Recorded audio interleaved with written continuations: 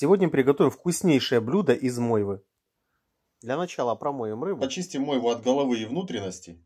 Разрезаем луковицу и нарезаем тоненькими полукольцами. Морковку натираем на терке. Наливаем на сковородку оливкового масла. Для начала обжариваем морковь.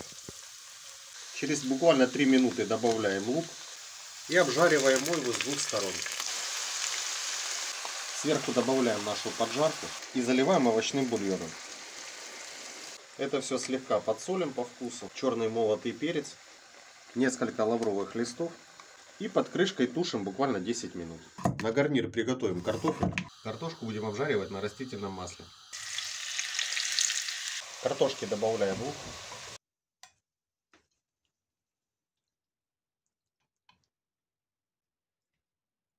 Друзья, на моем канале у голода нет шансов.